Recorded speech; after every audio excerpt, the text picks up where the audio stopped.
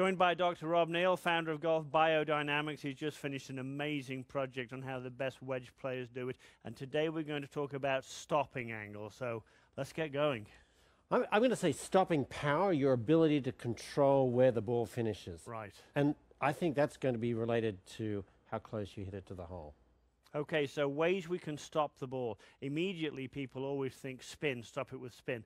There's another way, isn't there? Yeah, so the steeper the ball's coming down or the sharper the descent or land angle, the sooner it will stop. I mean, if you drop this ball vertically, it's going to exactly finish where. Obviously, you can't do that when you're playing golf. So it's always a combination of how much spin, how much land angle. And that actually leads into those distances where you have your greatest stopping power. So when you're using the best of spin and the best of land angle, you can really stop the ball very, very quickly. Well, let's hit one high here, because I think this is going to be very interesting for the viewers at home. We've got that target out at just about 60 yards. I'm going to hit this pretty high, and I think it'll stop fairly quickly, but we're going to show you why it stops. I'm going to hit this pretty high. So that one was hit pretty high, I think. I mean, it did certainly stop pretty quickly. Let's go and have a look at the height of that one. So that one was hit, it was 40 feet high.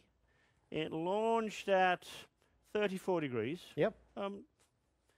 40 feet high, and it had a spin rate of about 8,000. That was 40 feet high. That's one way to stop it. That's it, yeah. And that'll stop pretty quickly. That'll stop. But let's just keep those numbers in mind. 40 feet high, just over 8,000 spin.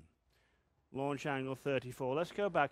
I'm going to hit the other one now, which is, really this is more the spinner, isn't it? I'm going to hit this in a little bit lower and see if that spin rate and launch angle changes. It should do if I do it properly. A different way to stop the golf ball. Probably hit it just a little bit too far, but let's just go and have a look at those numbers now. So that one's 33 feet.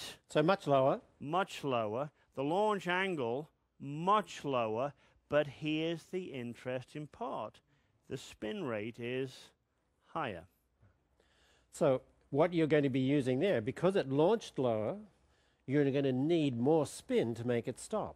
Right. So your stopping power is still launch angle, but it's shifted towards spin. So there are two definite ways to stop the ball. You can stop it with the height and the landing angle coming down. Well, it'll never come down quite vertically, but close to that. Or you can stop it with spin. So just think about what you've heard here today from Dr. Rob. It's very interesting stuff. The lower shot has the more spin. I didn't always know that.